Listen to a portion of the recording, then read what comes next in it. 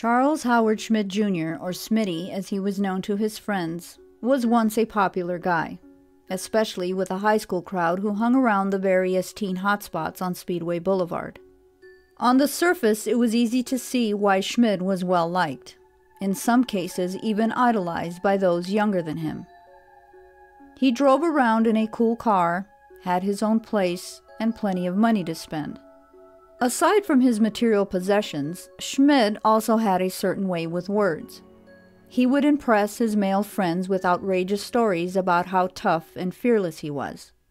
Teenage girls would often flock to him. His good looks, wit, and bad boy bravado made him irresistible. But the truth is, all of Schmid's boasting and all the little idiosyncrasies that made him stand out weren't just the harmless quirks of a misunderstood anti-hero. They were, in fact, the psychotic ramblings and acts of a total madman. Schmid would eventually find himself in a world of trouble. The kind of trouble that gets nationwide attention.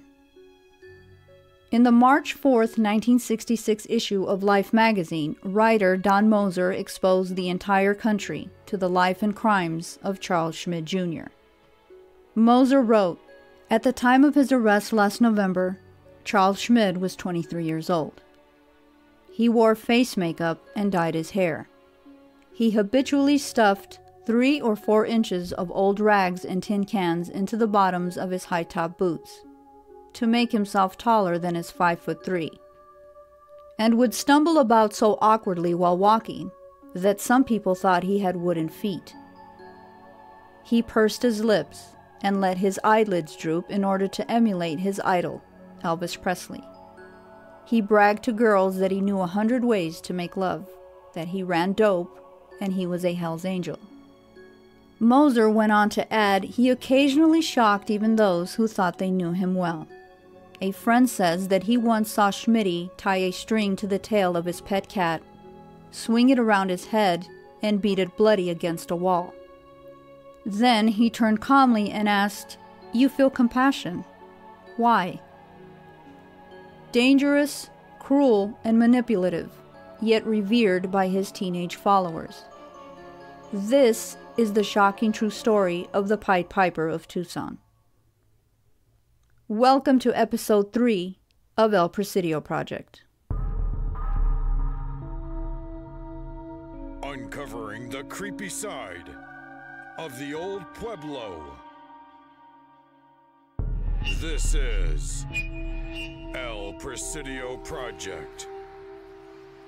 Strange Tales of Tucson.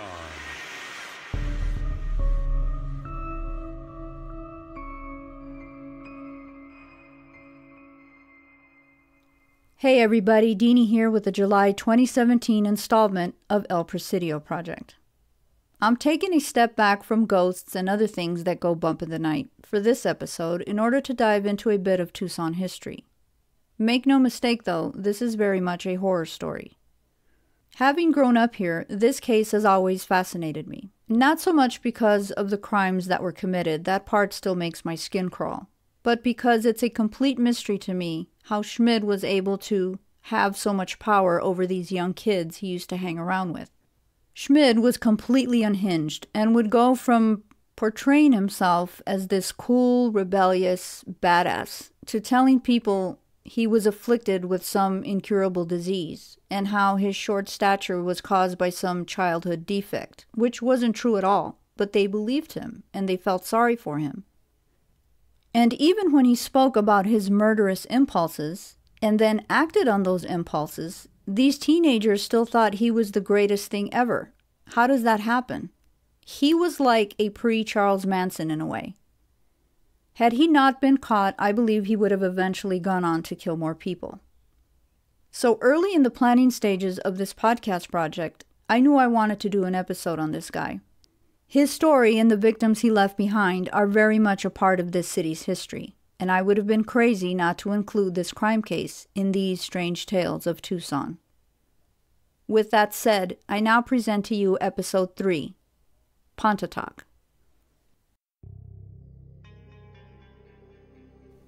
It was early June of 1964 when the people of Tucson were introduced to a 15-year-old girl named Eileen Rowe. A photo of the Palo Verde High School sophomore was published along with an article in the Arizona Daily Star. Eileen vanished from her Eastside residence on the night of May 31st, soon after her mother Norma left for work. Due to the fact that there was no evidence of a struggle or any other indication that would suggest Eileen had been the victim of a crime, the local police department suspected the missing teen had simply run away from home. At that point in time, law enforcement, specifically the Juvenile Division, had seen an increase in teenage runaway cases. A lot of kids, especially those not native to the area, would discover the small city desert life wasn't really for them and would take off, usually with friends or with someone they were dating. Eileen's mother never bought into this theory. She insisted her daughter had no reason to run away from home, and claimed Eileen wasn't the type of kid who would suddenly decide to disconnect from her friends and family. Miss Rowe also noted the only thing missing from her daughter's wardrobe was a black swimsuit and a shift blouse. A runaway or a victim of something heinous. No one knew. Eileen's classmates, friends, and acquaintances were questioned. No one knew a thing, or rather, no one stepped forward with any information. Days turned into weeks, and not a single clue surfaced. In March of 1965, approximately 9 months after her disappearance, Miss Rowe's hopes of finding her daughter alive dwindled with each passing day. Miss Rowe, dissatisfied with the police's efforts, reached out to the head of the FBI in Arizona, the state attorney general, and even a renowned New Jersey psychic known for locating missing persons. But nothing came of it. As time went on, the people of Tucson began to focus on other matters. President Johnson addresses a joint session of Congress to push a voting rights bill aimed at ending discrimination. It would appoint federal voting registrars in some instances and put an end to complicated literacy tests and other hampering tactics. The president referred to the events in Selma as an American tragedy. As units of the 173rd Airborne probe the surrounding jungle, 105mm howitzers are landed by copter, set up, and ready to shell any red positions that might be spotted. With more troops committed to Vietnam by the U.S., forecasts are being made for an even stormier period ahead. Military experts feel that soon the Viet Cong may attack in battle array, something they have so far avoided. With news pouring in daily about the civil rights movement, the conflict in Vietnam, and other pressing topics, the story of young Eileen somewhat faded away. But in August of 1965, 2 other teenage girls went missing. Once again, the city of Tucson paused and took notice. 17-year-old Gretchen Fritz and her 13-year-old sister Wendy were last seen on the evening of August 16th. The pair had left in the family car to catch a movie at the Cactus Drive-In, once located on 22nd Street and Alvernon. Friends of the girls confirmed they had seen Gretchen and Wendy at the drive-in that night. However, no one had heard from them since. About a week later, the Fritz family car was found abandoned near the downtown area at the Flamingo Hotel. The speedometer had been tampered with, and mud was found on the floor on both the front and back seats. But much like the Eileen Rowe case, there was no evidence that the girls had been harmed in any way. Tips from concerned citizens led detectives as far south as Guaymas, Sonora, as it was rumored the Fritz sisters had run away and gone to Mexico. But law officials weren't the only ones looking for Gretchen and Wendy. In a plot twist straight out of a Hollywood movie, it was said members of the mob approached a young man Gretchen had been dating and questioned him. The young man's name was Charles Schmid Jr. Agitated by his encounter with these mobsters poking around in his business, Schmid placed a call to the FBI and even tried to get through to J. Edgar Hoover himself. According to Cold-Blooded: The Tucson Murders, written by the late John Gilmore, Schmid was somewhat forced to go to California with a couple of mafia henchmen to search for Gretchen and Wendy, as he had mentioned to them Gretchen was seeing a boy in San Diego and heard the sisters were there. In a performance probably worthy of an Academy Award nomination, Schmid spent his time in San Diego, walking up and down the beaches with photos of the sisters, asking complete strangers if they had seen them, all the while knowing the truth. Schmid knew very well Gretchen and Wendy weren't in San Diego. They were dead, murdered by strangulation at his home, and then taken to a remote location in the Tucson desert and left there. But why would Charles Schmid Jr. kill his former girlfriend and her little sister? The answer to that question could be traced back to one person, Aline Rowe. May 31st, 1964, Aline was lured away from her home by an older female friend who lived a few doors down from the Rowe family. 17-year-old Mary French was dating Schmid at the time, and old Schmidty was apparently looking for a girl to kill. "I want to know what it feels like. I bet I could get away with it," he reportedly told French and other members of his inner circle. Schmid had even created a list of potential victims. Instead of going to the police, French tried to contact these girls, but they never answered their phones that night. The next person on the list did, and agreed to tag along with the group as soon as her mother left for work.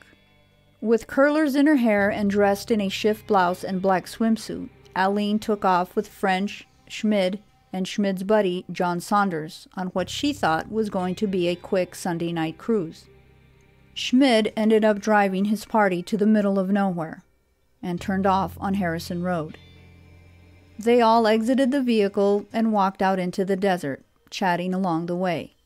French and Schmid decided to go back to the car to retrieve a radio. On their way back, they heard Aline scream. Schmid ordered Mary French to wait in the car. She did as she was told, no questions asked. Minutes later, Aline Rowe was dead. The 15-year-old girl was raped and murdered by Schmid, and Saunders helped. French, Saunders, and Schmid buried Aline, returned to their homes, and carried on with their lives. July 1964.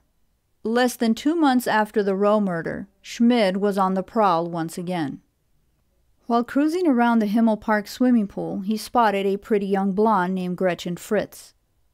Schmidty had a thing for blondes, so much so if he happened to be dating a girl with dark hair, he would eventually convince them to go blonde.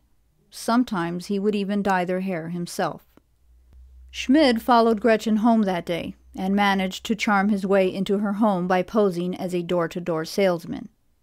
Soon after, Gretchen and Schmid started seeing each other regularly. But Gretchen Fritz turned out to be more than just another link in Schmid's chain of romantic conquests. Schmid's inability to keep his mouth shut and his distorted belief that Gretchen would be impressed by his murderous past led him to confess to her that he had killed Aline Rowe.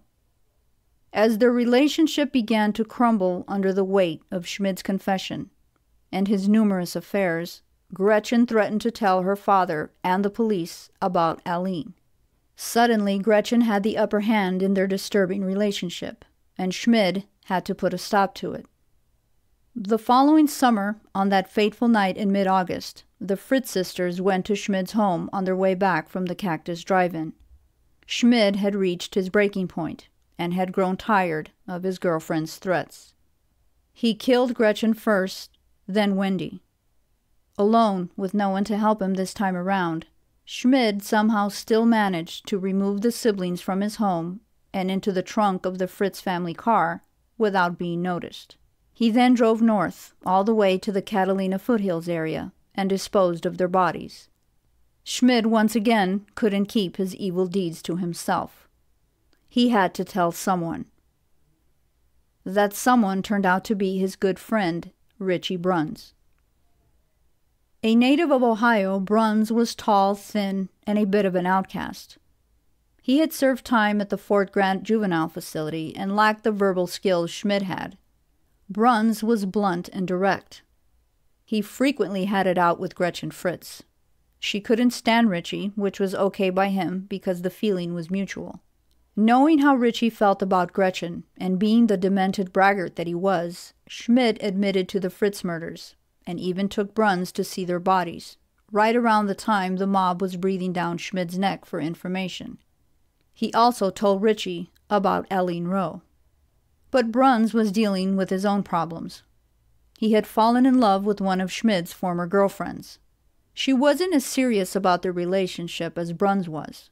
This drove him insane with jealousy, and he ended up stalking her on a daily basis. It got so bad, Bruns was ultimately arrested by the police for harassment. Rather than send him back to Fort Grant, the judge decided to place him under the care of his grandmother in Ohio for 90 days. This would give him time to cool off. But he didn't cool off at all. In fact, his obsession became worse. For some unknown reason, Bruns believed Schmid was going to murder the girl he loved next. Fearing for her safety, he placed a call to the Tucson Police Department. He told them absolutely everything. Finally, someone had come forward with the truth. "Would you be willing to show us where the bodies are?" asked the detective. Bruns replied, "Yes, just get me back to Tucson." On the morning of November 10th, 1965, Richie Bruns led police officers and detectives to the desolate Pontatoc Road and showed them the remains of Gretchen and Wendy Fritz. Bruns was given a pass and not charged with keeping the murders a secret. John Saunders and Mary French, however, were arrested and eventually sentenced to prison for their participation in the Rowe murder. Saunders received a life sentence, while French was given 5 years. Charles Schmid Jr. was also taken into custody and was tried twice, each time creating a media frenzy like the city of Tucson had never seen before. Schmid was sentenced to death for the murder of the Fritz sisters. In the second trial, he was represented by a young hotshot attorney from Massachusetts named F. Lee Bailey. Schmid pleaded guilty in that case and was given a life sentence for the murder of Eileen Rowe, whose body was yet to be discovered. On July 23, 1967, 3 years after Schmid, Saunders, and French led Rowe into the Tucson desert, Charles Schmid Jr. finally agreed to show the police where they had buried her.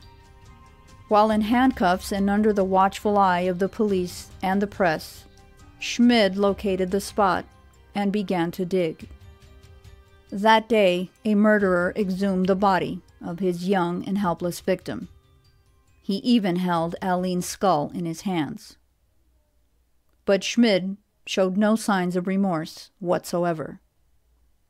While awaiting his trip to the gas chamber, Schmid wrote the following in his journal. "From nothing at birth into nothing at death. No more is death just a concept, or idea, or a conundrum. It is tapping you on the shoulder and whispering in your ear, and the vacant, haunting eyes mock you, ever patient, ever waiting." On March 20th, 1975, Charles Schmid Jr. was viciously attacked by 2 fellow inmates. He died 10 days later at the age of 33. Coming up next in the Weekend Creepshow Report, I'll be continuing my coverage of the Pied Piper murders by discussing a few films and a documentary series based on this infamous Tucson crime. The good, the bad, and everything in between. It's the Weekend Creepshow Report. Alrighty, so I'm going to start with a feature film called The Lost, which was released in 2008 and based on the novel of the same name written by Jack Ketchum.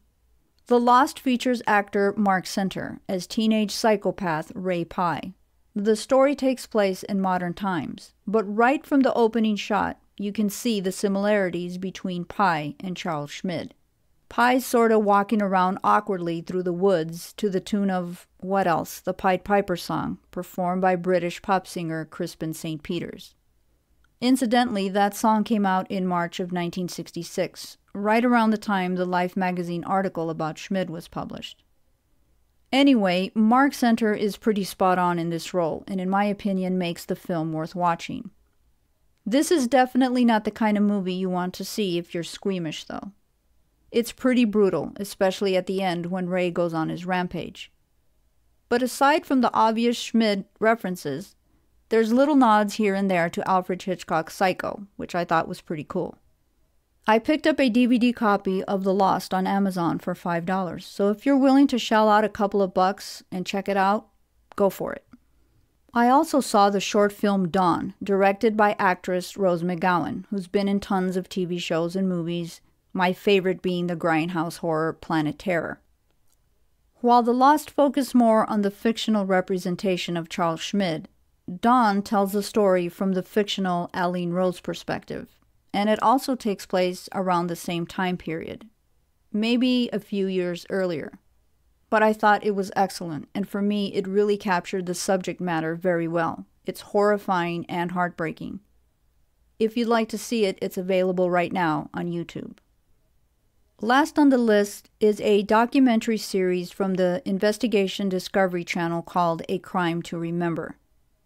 Season 2, Episode 5 deals with the actual story of the Pied Piper, with reenactments and interviews with people who worked the case, including former Pima County Sheriff Clarence Dupnick.